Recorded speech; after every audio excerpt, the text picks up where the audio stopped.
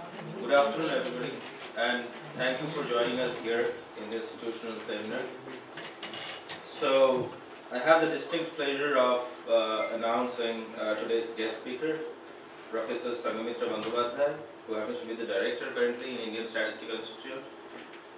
Professor Bandyopadhyay did her BTech, MTech and PhD in Computer Science from Calcutta University, IIT Kharagpur and ISI respectively.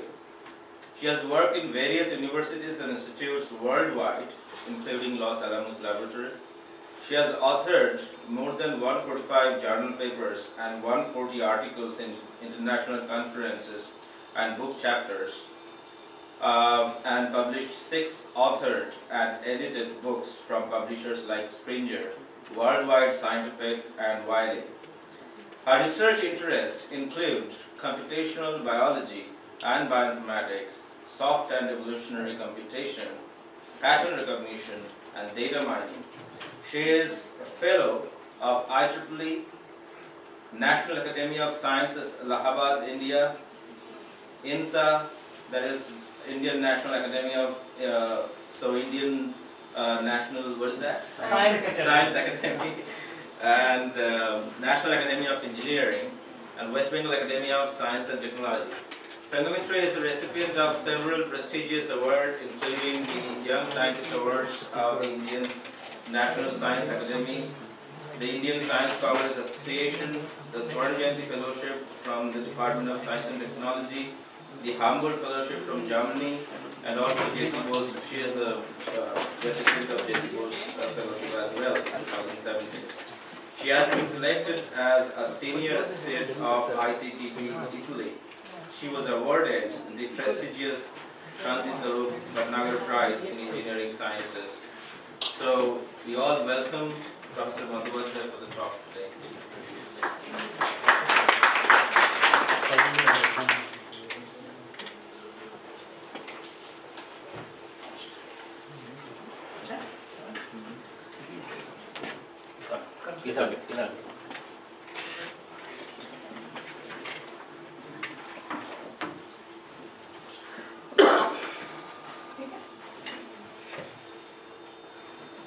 Good afternoon, everybody. So, there are a lot of students here, right? So, which level? MTech. Good. So, it's a pleasure to come to IIT Delhi. As I was telling somebody here, IIT Delhi has made a very good name for itself and is quite well respected outside. And this is my first visit to IIT Delhi here, thanks to Devarko and to Shipra, who organized this visit. And I was very, very pleasantly surprised to see Dr. Raghav here from InTech. I visited him once and we shared a good friendship over the years. And I'm feeling good for this institute because you will all benefit from his experience and from his guidance. And make sure that, especially the students, you latch on to him and don't let him go. Thank you so much.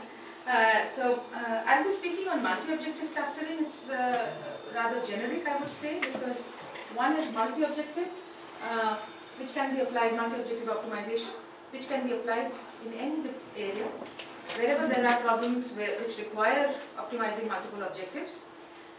And clustering also can be applied to many different areas. The application that I will show here would be on gene expression data, but that is not really the only application that can happen. This can be applied to any area where you need a good clustering method, where you possibly don't even know how many clusters are there. But before that, what is clustering, etc., let's go ahead with that. So some background about clustering, motivation, genetic algorithms. I don't know whether you know about genetic algorithms. Probably many from the computer science background might have some idea about it. Then going on to multi-objective optimization, some definitions, and then one particular algorithm, which is very famous. People use this algorithm all over the world. Then coming into this multi-objective and clustering, and finally the application. So what is clustering? Okay. You see, very often in many different domains we collect data. And some of the data sets, now think of a data as a row in a matrix, So the different columns of that one, just think of one row with different values, and each value represents some observation about a particular entity. All one single row is for one entity. That can be a person, that can be a flower, that can be a patient, that can be whatever. That can be a tree, that can be an insect. I don't care what. So, but there are certain measurements that you take from that entity. So those are the features. You take whatever, some n-dimensional space, so n features.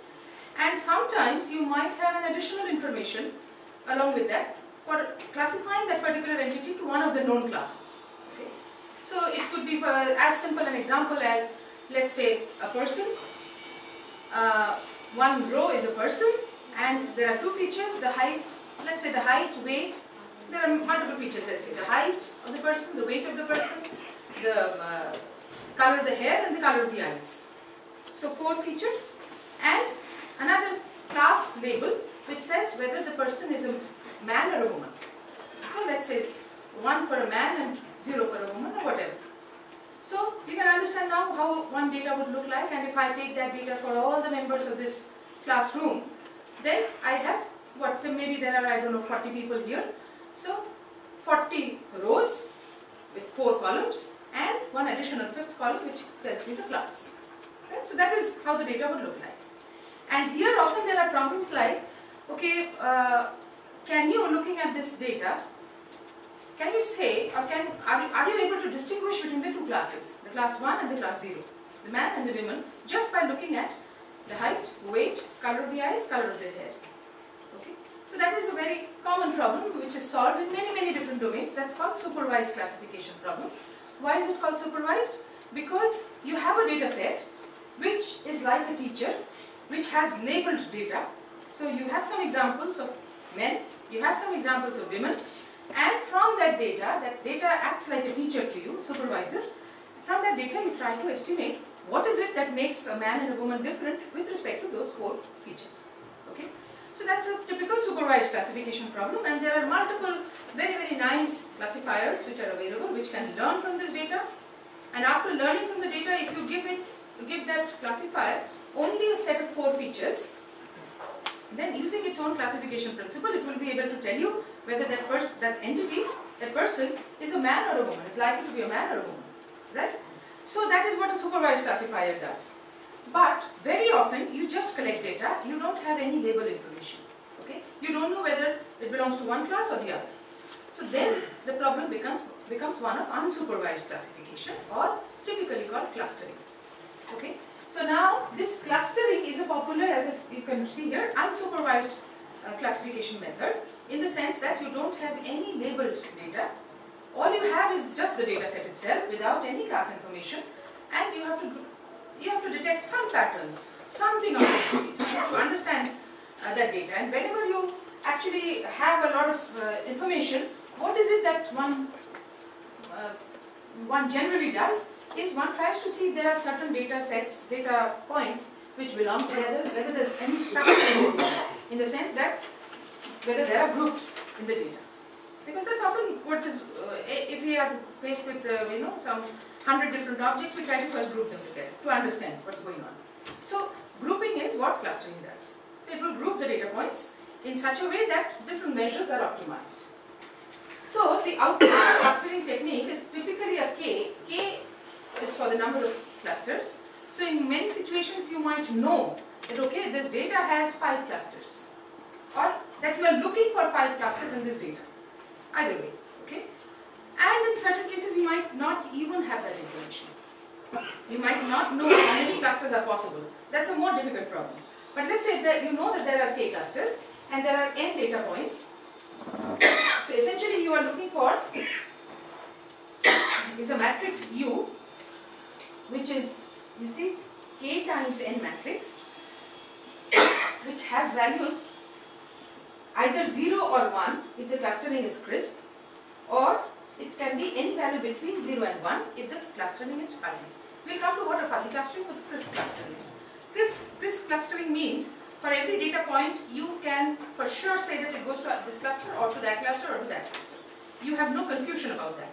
In fuzzy clustering, you will say that a data point I belongs to cluster K or belongs to cluster 1 with a membership of something, with cluster 2 to membership of something. Because typically you say, just consider, if these are the two clusters, suppose there's some data point lying here, then you're not sure if it should go to 1 or 2.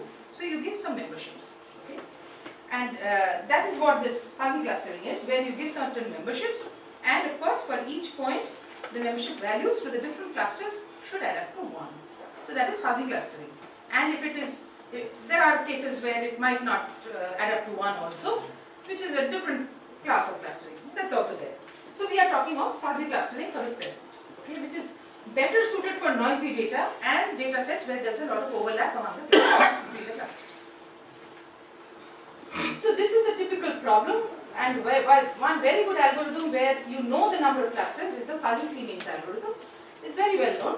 Essentially what you don't need to go through this, but essentially what it does is, it starts with a, let's say, a random assignment, a random membership matrix. In such a way that, so what is the membership matrix then? Membership matrix will be number of clusters times the number of points. And ith point to the kth cluster, the membership value will be given by the entry ki. Right? So this entry gives the membership value. Now, you first start with a random initialization, but you make sure that each column should add up to 1. That's how you start random. Once you have this, so that is the initial U matrix. Okay, maybe you have this U matrix.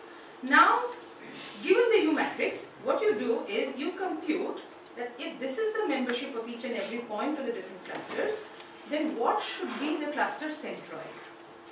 The center of the cluster. Huh? That is something, this is the equation by which you compute this.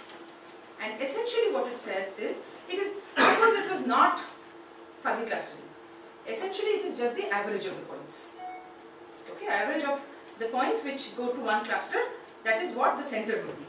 Mean, just the mean. But now because it is fuzzy clustering, so you have some component of the membership values also. Essentially it remains the mean, the weighted mean, weighted by the membership values.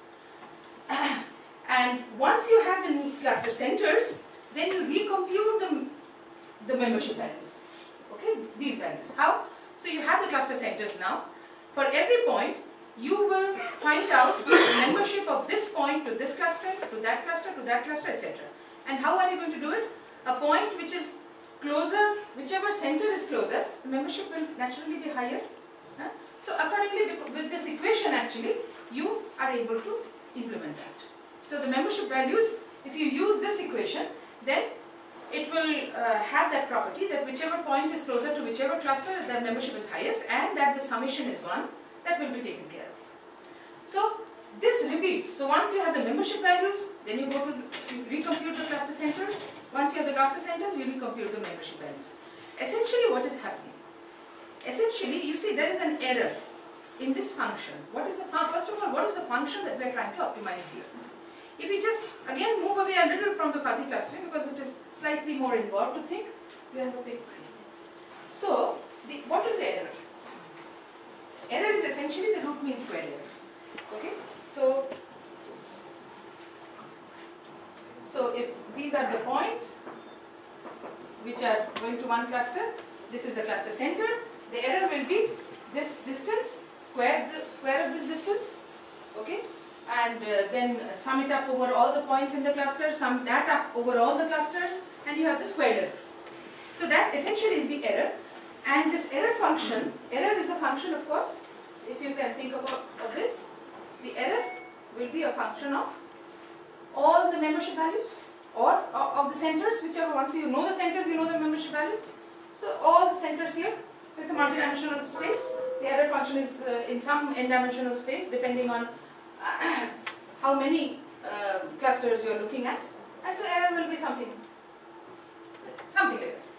Essentially, what this algorithm follows is a gradient descent method. Okay, so you start from some random initialization. That means you start from some set of centers. Let's say, so let's say it is here. This is your initial center, initial set of centers, and then this actually ensures that you are moving towards the negative gradient. Wherever the gradient goes, the direction of the negative gradient, that means the error will go down. If you move from, so you've started from V0, a set of cluster centers, okay, and you will move this V0 to something like delta V0 in that direction where the error will go down. That is what this set of equations solve. And then you are guaranteed to come here and get stuck.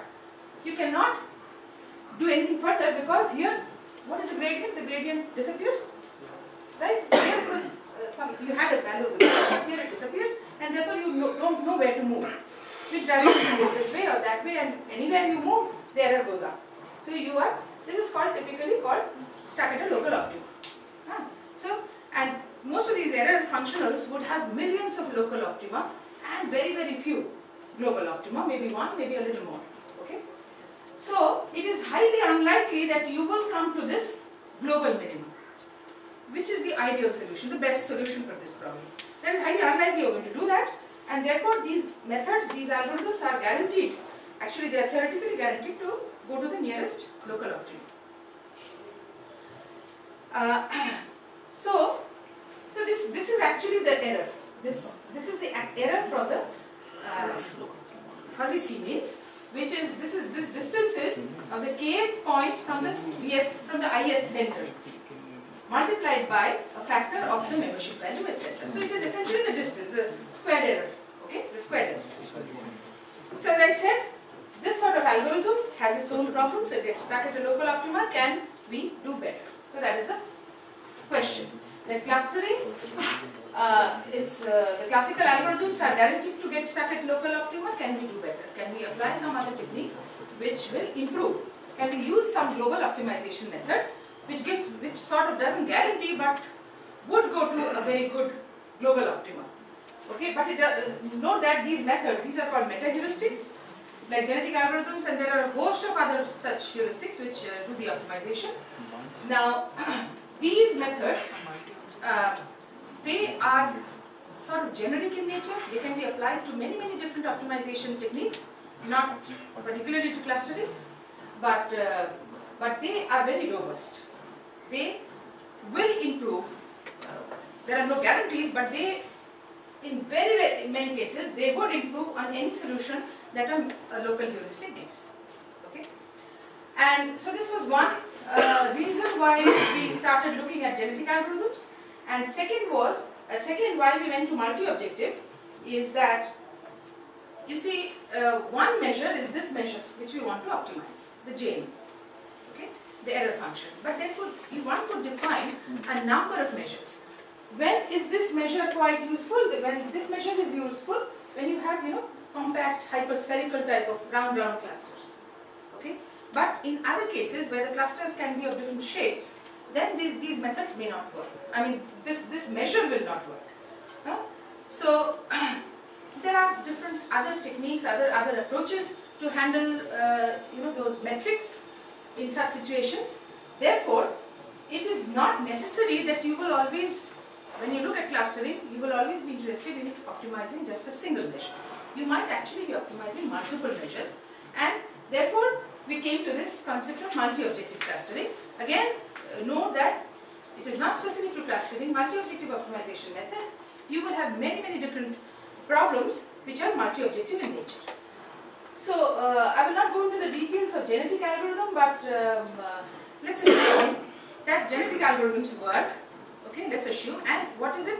It is a population-based search, in the sense that in every iteration you will actually be looking at multiple solutions, and you have a way. So this is called a population of solutions. You are able to rank those individuals, saying that this is better, this is worse, etc. And you have ways of generating from one population another population which contains newer individuals. Okay? And then you are again able to compute the objective value for each of those new individuals, and again you will be able to rank and do something. So genetic algorithm is typical iteration-based search and population-based search. But let's come to this interesting area of multi-objective optimization. What is multi-objective optimization? First of all, there must be two or more different objectives which we want to simultaneously optimize, and these objectives conflict with each other, in the sense that if you optimize one, the other objective becomes worse. So then it becomes a real problem. Just take this example of going from point X to point Y. You immediately can see two different objectives here. One is the cost, one is the time. So planning a route for going from X to Y, minimizing the time and minimizing the cost is a multi-objective optimization problem. Because why? Because first of all you have two objectives, cost and time, and second, you try to minimize the time, the cost will go up. You try to minimize the cost, the time will go up, right? So it is impossible to optimize all objectives simultaneously. So you can understand from the perspective of a single objective optimization, what is the difference here? In single objective optimization, you are looking at an individual point and you are trying to improve that on the single objective that you see. But in multi-objective optimization, by its very nature, it does not admit a single solution. There is no single solution which will give the optimal value of all the objectives. So what are you looking for then? In multi-objective optimization, you are not looking for a single solution. Actually, you are looking for a set of solutions, a surface. Okay, a surface where all the solutions to you are indistinguishable. Okay, because one solution is better on the first objective, worse on the second. The second one is slightly worse on the first objective, but slightly better on the second objective, etc. So what you are looking for is something like this. Okay, you are looking for a surface, a front, okay, which is typically called the Pareto optimal front if this is the best front which is possible.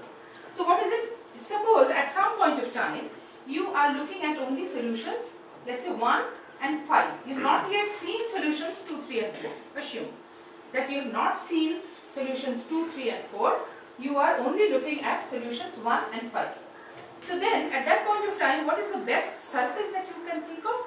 It is something which is joining 1 and 5, and if you just think a little, any point on that surface joining 1 and 5 is actually to you indistinguishable. Because just look at this, 1 is better on F2 but 5 is better on F1. Look at in fact 2 and 3. 2 is better than 3 on F2 but 2 is worse than 3 on F1. So to you, 2 and 3, you don't know which is better or which is worse, because one is better on one objective, the other is better on the other objective. So to you it doesn't matter. So when you have seen only solutions 1 and 5, then this is the surface that you are looking at.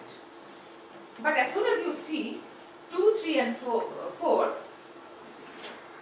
as soon as you see 2, 3 and 4, then what happens? You immediately know that 5 is no longer a good solution, because 2 and 3 and 4, all of them are certainly better than 5, right? So therefore, you can easily forget about 5 now and you restrict your 2, 3 and 4. So this is a surface that you restrict your attention to. And therefore, in multi-objective optimization, in contrast to single objective optimization where we try to improve a single solution, here we are trying to improve the front.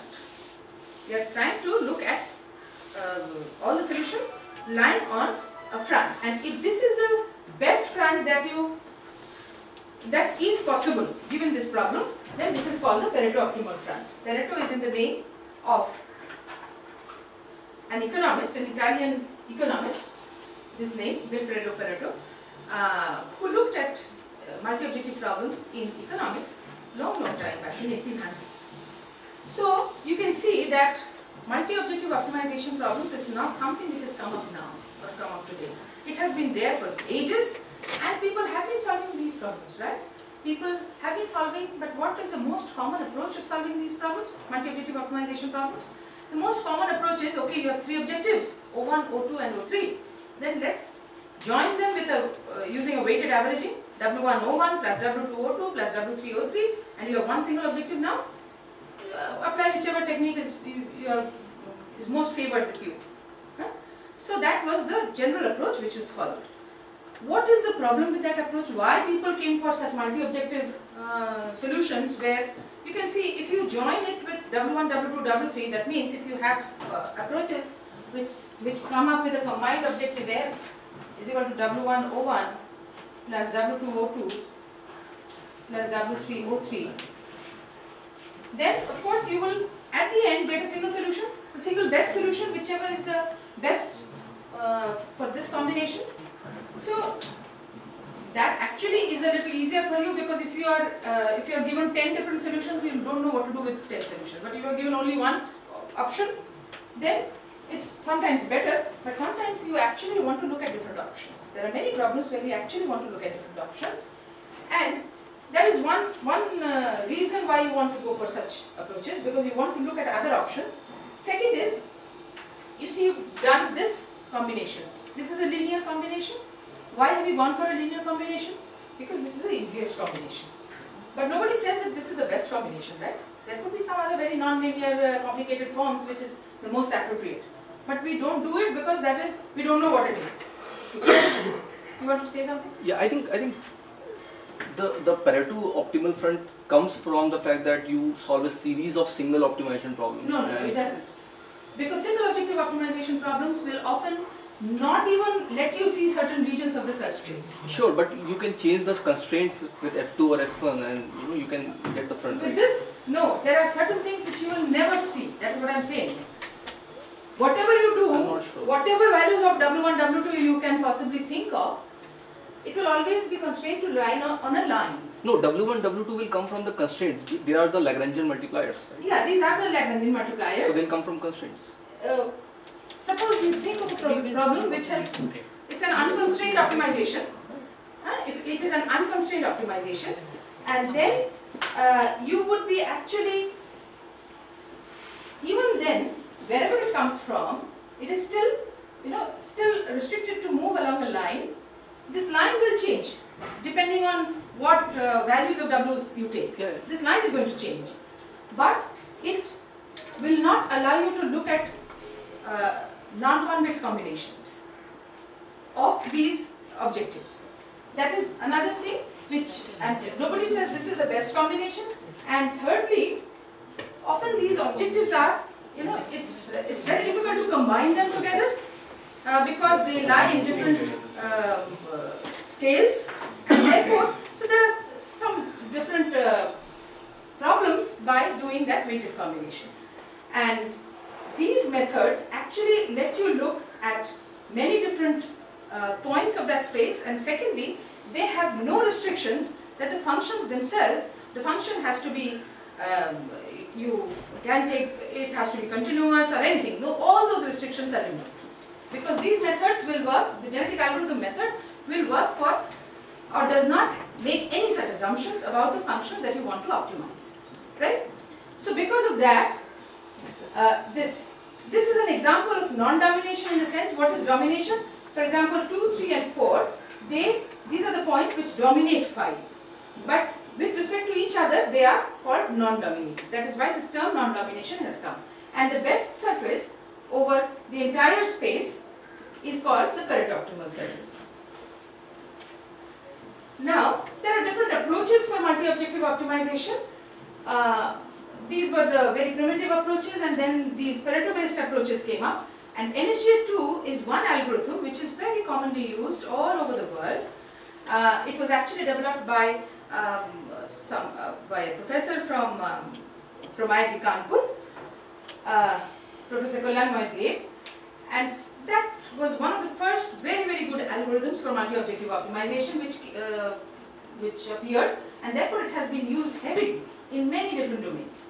This is actually our own method, which we called archived multi-objective simulated annealing, and this method is based on not genetic algorithms, so a different technique which is called simulated annealing, but it also solves multi-objective optimization problems.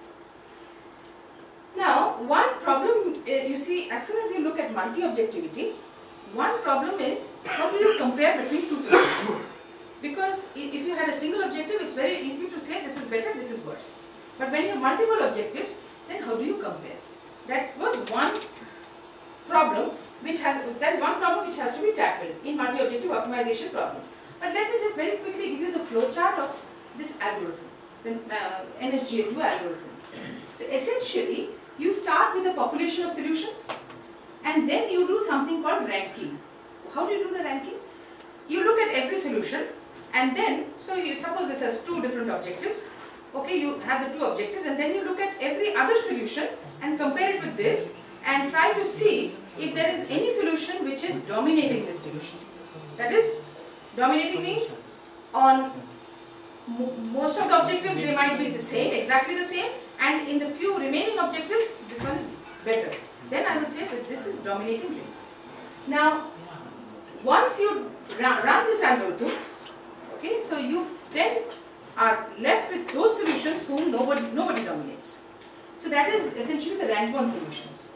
So you have the rank 1 solutions, you remove the rank 1 solutions from your space and then run the algorithm again. Next time whatever you get would be the rank 2 solutions and so on. So this is the ranking of the solutions that you do. And then you do certain selection. There is a selection mechanism where you select from this set. But then interesting part is here, you come to a set of another set of solutions which is called the child population, and then you join Pi and Ci. So now if this size of this population is, let's say, P, then here now you have 2P solutions. From 2P solutions you have to come back to P solutions. Okay, how do you do it? You rank these solutions again, this combined population you re-rank, and then the rank 1 solutions, okay, if there are less than P rank 1 solutions, then you take all the rank 1 solutions to your next population, take rank 2, etc. till your population gets overfilled, okay, till you cross P. And then you remove the last ranking solutions and then select only the remaining. Suppose the size, ideal size is 30, 10 have come here, 10 have come here, so 20 is already over, but 15 are here, but you need only 10. So you have to pick up 10. Now which are the 10 that you pick from this 15 is in terms of the diversity of the solutions. That is, see, if you are solving a multi-objective optimization problem where, okay, you have two different objectives, but if you say that all your potential solutions are very close to each other, in the sense that if this is the space that you are looking at, and all your solutions lie here, so somewhere here, these are your solutions, very dense, then you see there's really nothing to choose from, okay. There's time and cost if you think. One is 100 rupees, another is the time is 2 hours, one is, okay, not 100 but 99, and the time is 2 hours and 1 minute.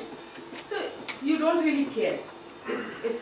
That's not really called a set of options. Set of options would be very, very different. Okay, 2 hours, 100 rupees, maybe 5 hours, but 5 rupees, then you have something to choose from.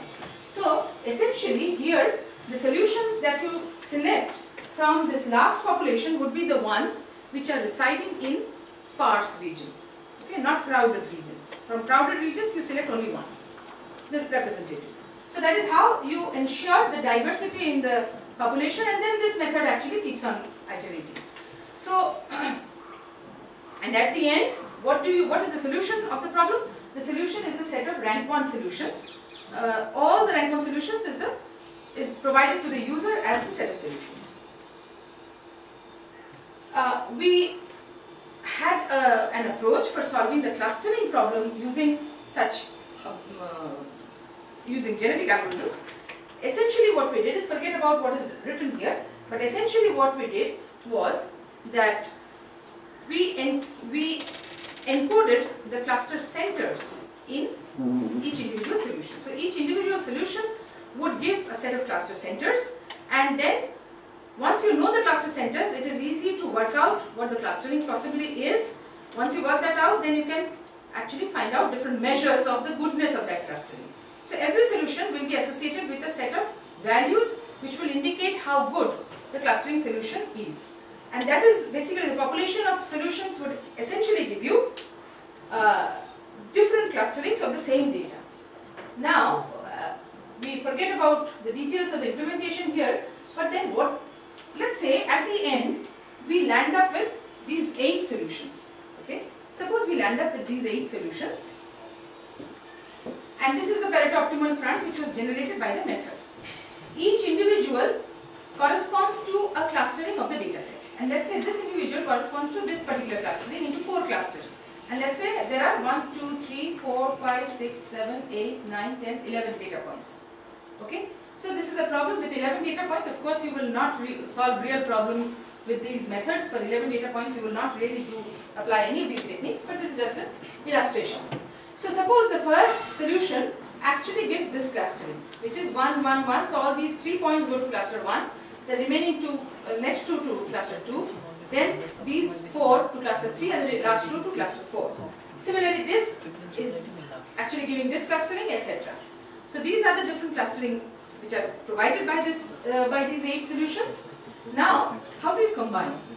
So you are free to actually provide the user with all these independent solutions, or you could possibly suggest a combined solution. So one suggestion that we came up with for combining these solutions was that we applied the 50% voting rule, in the sense that for every point we see what is the cluster number, that which cluster number is that particular solution putting that point to.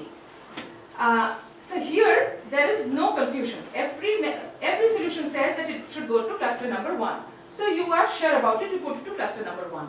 Similarly here, more than 50% agree that the point should go to cluster number 1, therefore you put 1 here. But here, the agreement, 50% agreement is not there. Okay? You can see here, at least half of the solutions don't agree. So therefore, you are not sure about this cluster belongingness and put a question mark here, question mark here. Similarly here, most of them say that it's 2, so you put 2 here, etc. Okay? So at the end, you are left with this set where there are certain data points you are not really sure, but certain other data points where you are reasonably sure that these are the cluster numbers. Okay? And then you run a supervised classifier for this problem, in the sense that you take for these 11 points, you assume that these are the training data points. The one with the numbers would be your training data points. Okay? And one with the question marks would be the test data point. So you train this classifier and ask it to predict the classes of these 3 points. There are many issues which come into the picture here. You can immediately think of many issues, many problems that one might face, but this is the general solution, the approach that is used for combining the different clusterings into a single one. Okay? And so this was just an illustration, but we actually applied it to microarray gene expression data, which you might know that it is essentially like it's a matrix where there could be different types of data, but here it is like every row is a gene and every column is some condition. Okay, it could be different types of condition, but some condition. And the value here represents whether the expression level of the gene. And very often it is important to be able to cluster these genes into coherent groups. Okay, so this is if you think of these are time points. Okay, time points. So maybe the first hour, the second hour, the third hour, etc.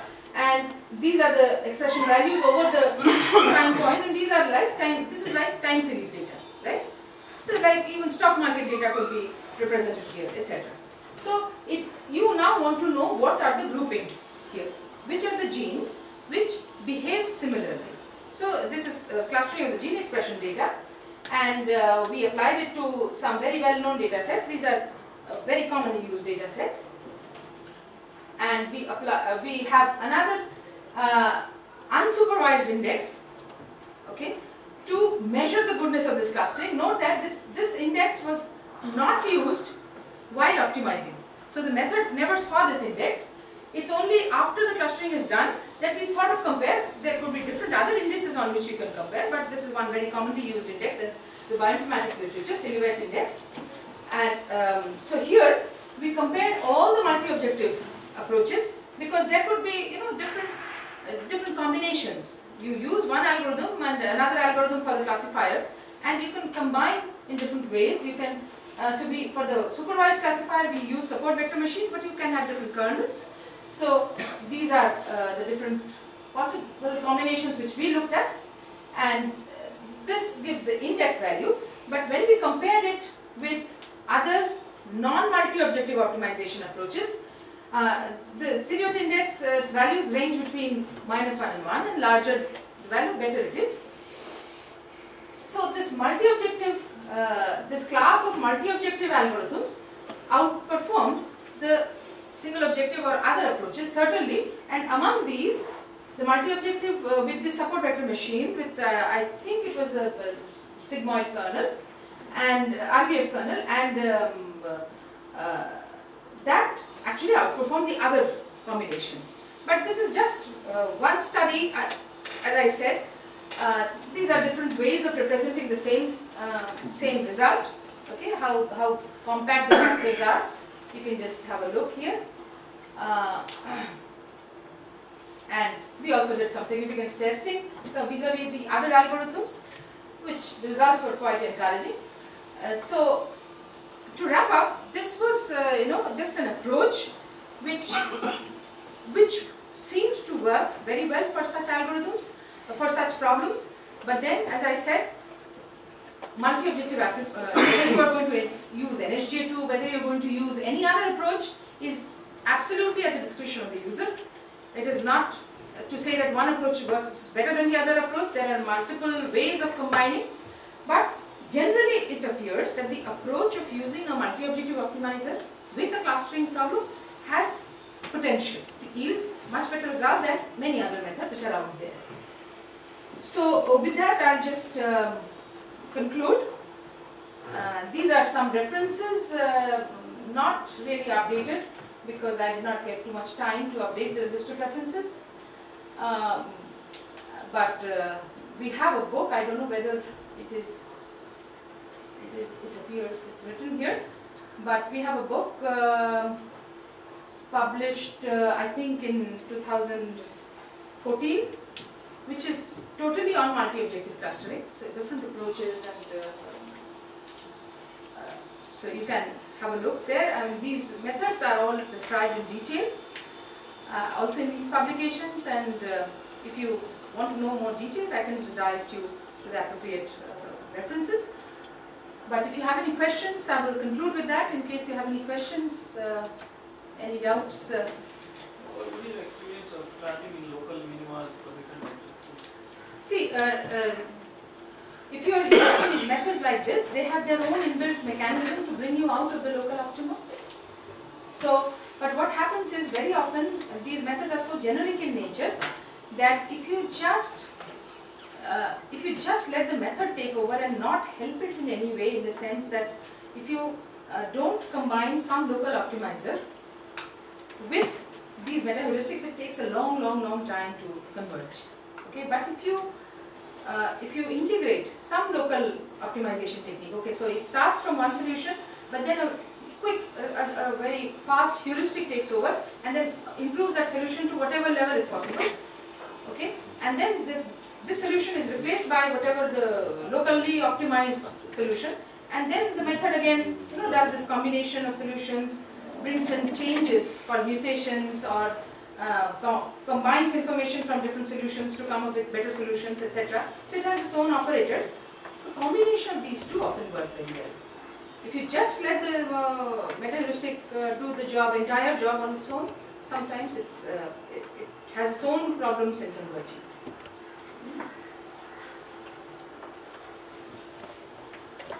And so, any more questions? So, it looks like we don't have any more, so we'll just thank you, Prof. And I would ask Professor Raghava to hand over a token of appreciation. So, Professor Bandyopadhyay. Excellent lecture, madam. Thank you. Thank you so much. Thank you.